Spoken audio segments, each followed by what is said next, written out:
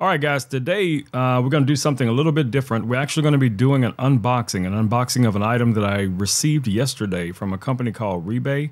It's a heavy-duty tripod. So I think a lot of my live streamers and my photographers, cinematographers that are just starting out, this will be an excellent tripod for you guys to get started with. So we're going to get right into it this morning. We're going to take a look at this device. We're going to set it up and we're going to look at a lot of the features and also possibly some different accessories that you can connect to it in order to get the best out of this tripod. All right, guys, let's take a look at the tripod itself. Okay, guys, this is the case that the RAUBAY tripod comes in. As you guys can see, this is a very robust case. It has a really nice handle here. This is going to be great for carrying this thing around. The material for the case is really nice. It does not feel cheap in any way. And then on the back of the case, let me show you guys here, we actually have a shoulder strap. So there's a full-length adjustable shoulder strap here as well. I think that's going to be handy, especially if you're like me and you carry a bunch of stuff around with you. Now, one of the things that did get my attention with this device, guys, or this case, is that it comes with double zippers. Okay, that to me is a win. Let me show you guys what I'm referring to. So here's zipper number 1, and that's zipper number 2. So you actually have a dual zipper system on this case because, you know, over time we will break these zippers and that really comes in handy. Now, of course, you know, it's great to have a new case. It's great to have a great case. But what's inside of it that really matters is going to be our tripod. So let's take a look at what we get inside. All right, so first thing we want to do here is release this little hand strap. And then we're going to open up our tripod case. All right, guys, so this is what we got. So you guys can see it is well packaged. There is an inside pocket inside of the case itself. Let's see what's inside of the pocket first of all. So let's go in there. So we have a little manual. So this is just going to give us some basic information on using this tripod, how to set it up, some of the features. Yep, very handy. Now, of course, a lot of us probably will never read this manual, but it is good that it's here. And you can also use this little pocket, guys, for storing other little accessories. Now, also inside of this case is the actual tripod itself. So let's take that out.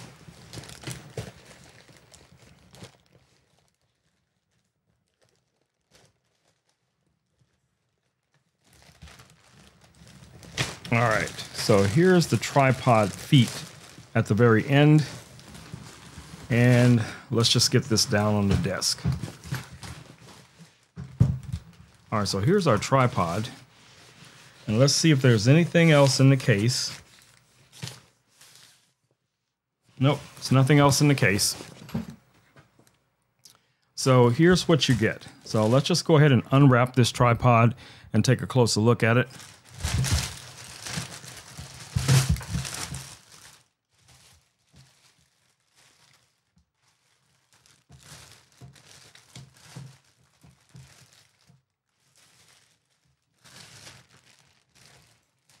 So in a nutshell, guys, this is a very well built all aluminum tripod. And you can see it has many columns here. This is going to give you total adjustment when it comes to your height. Of course, it has a little bit of branding on it as well. And these little knobs here is what's going to allow you to lock your legs in place.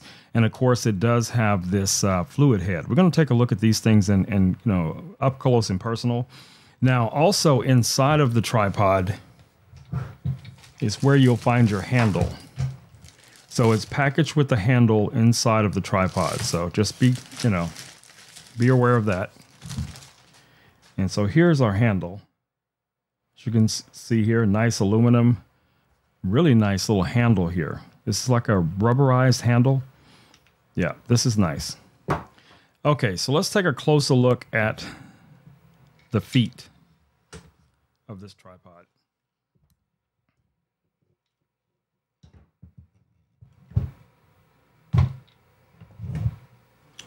Okay, so if you guys look closely here at the feet, One of the things that did stand out to me about this specific tripod is that these little feet can be recessed backwards. So that means you can kind of flip them up. Okay, I do like that. And you can also, if you want to expose the spikes that are underneath, all you have to do is rotate these in like so. And let's just get this one all the way in. And you guys will start to see the spike will start to reveal itself. Now, where you will need this spike is if you're on like grass or different surfaces where, you know, these little rubber feet may not be the best choice, you know, for these being down. So having those little spikes are really going to come in handy. And like I said, you have two of these handles. So you have two, you know, you have one at the top and one at the base. So the lowest one here is to release the final column for extending the tripod. So, and these lock really nice. Okay, I feel really confident with the hand pressure and the size of these. I've had, you know, tripods where these things are really tiny. This is designed for someone with a normal size hand to easily be able to adjust these. So that comes in handy as well. All right, so let's go ahead and put this foot back to where it's supposed to be. All right, there we go. That's about normal, I think. Now, I don't think you can screw these all the way off, but let's see. Let's see if we can take it all the way off.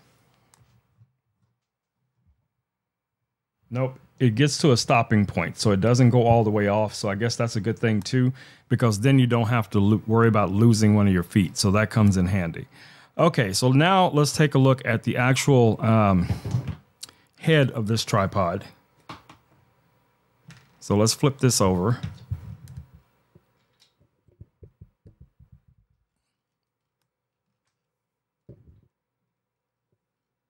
Okay, guys, so here is the head of the tripod.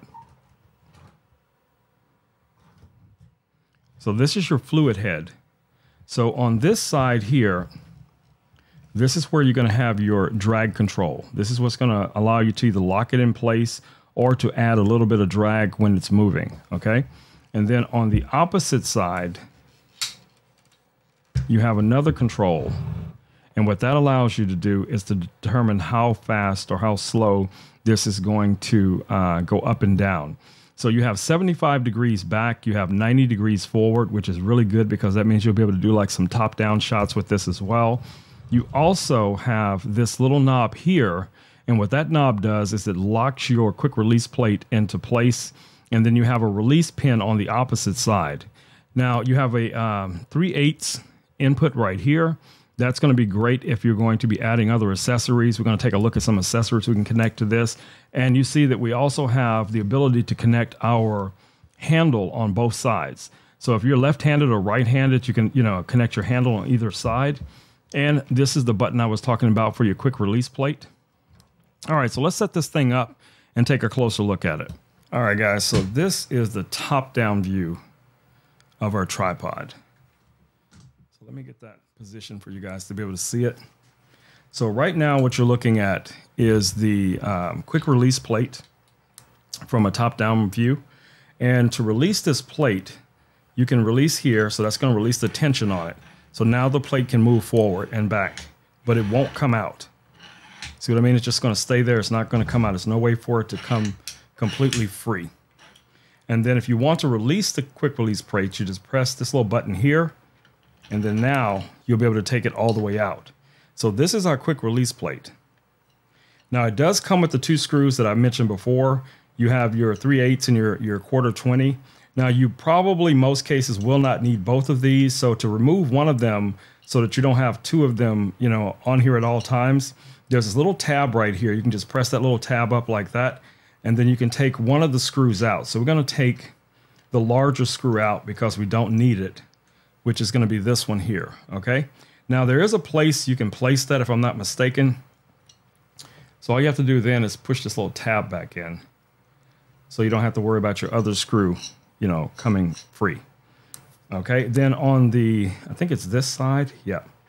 So you should be able to add your 3/8 here and just leave it there, you know, as a spare, or a backup whenever you need to get to it. It's just right here.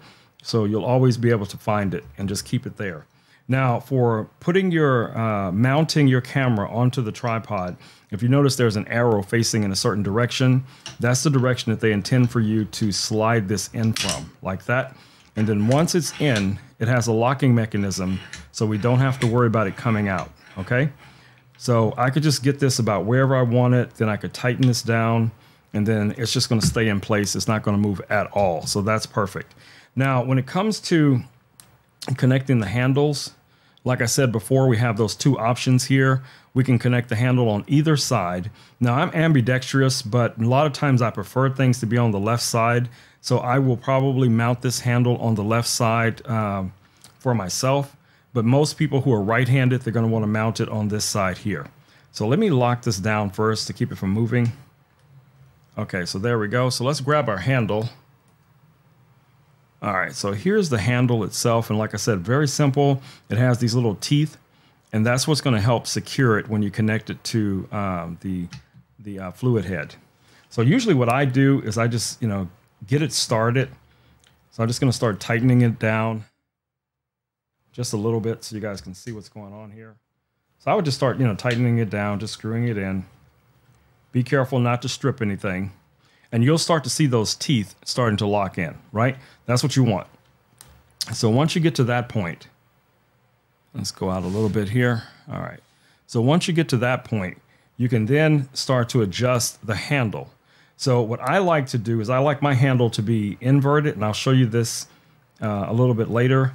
But I like to adjust it where it's right about level with the fluid head itself, and then you can just tighten this down, to however you want it. And now you're going to have the control here for your panning and for your tilting.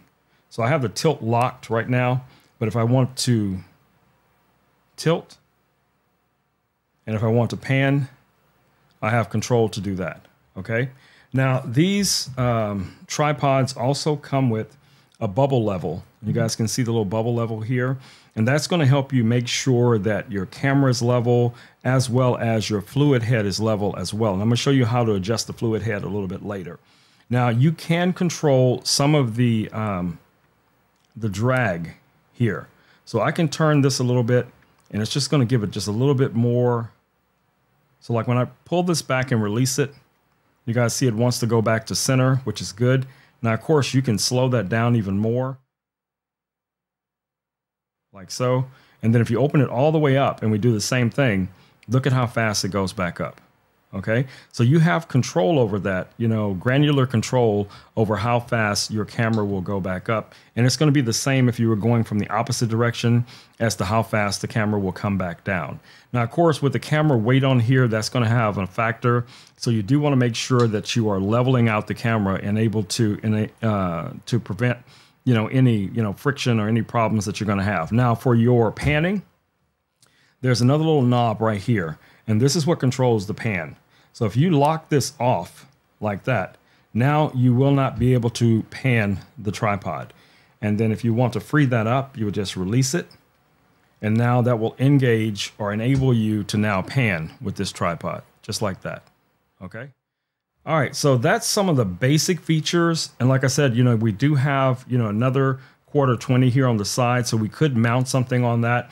And we probably will this morning. We'll mount like a magic arm just so we can add accessories. Now, the camera that I'm currently using to show you guys this, I'm actually going to mount this camera at some point today on this. Now, you do have this little depression. I don't know what they call these, but these just basically keep the camera from sliding. So once you have your camera mounted on here, that'll prevent it from sliding. So I do want to show you guys something here with this little quick release plate. So if we take our quick release plate off again, as you see, this is just a standard screw for connecting this. So I always recommend having one of those little handy tools, multi-tools.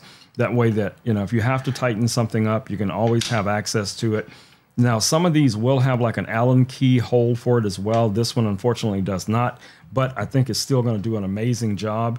Now, like I said, this will go up to about 70 inches, which is pretty good for a tripod, in this range. And from what I can tell so far, this fluid head is very, very nice, very fluidy, as you would say. You know, it has just enough tension, and you can feel that when you're moving it around. So I'm going to expand this up a little bit so we can take a closer look at it from the main camera, just like that. So in a nutshell, this is what we got in our box. We got the RAUBAY tripod, mostly metal. This is the DV1 tripod. So yeah, guys, this is going to be a very good asset for a lot of people getting started.